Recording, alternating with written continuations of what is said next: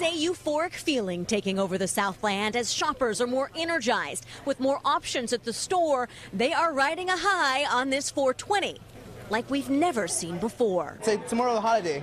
It's a holiday. As you can see, a lot of people celebrate it. Shoppers swarmed for 420 deals because for the first time ever on the unofficial holiday for marijuana, sales of all kinds of cannabis for all reasons are legal in California. Brings in tax revenue, so good for California. To put it bluntly, the sales at stores like MedMin are blooming. Some locations do 600, 700, 800 transactions a day. This MedMin store downtown is one of 700 licensed California cannabis retailers. CMO BJ Coretta says the company has 8 stores in the Golden State and business is so good they plan to open up 4 more in the next year, as analysts predict $3.7 billion in sales this year. Which is pretty insane when you consider retail. But it's not just shops seeing growth. More than 13 million pounds of marijuana was harvested in California in 2016, making the Golden State the largest producer in the world. The reality is things have changed and businesses have to change to deal with that. Trends have changed too over the decades.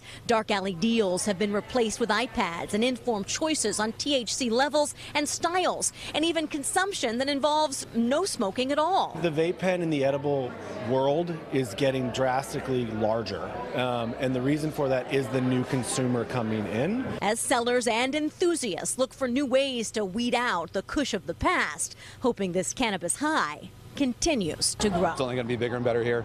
But it's not just how folks are buying cannabis that's changed, it's how folks are viewing it as well. A new CBS poll out says that 6 of 10 Americans are now okay with legalized use of marijuana.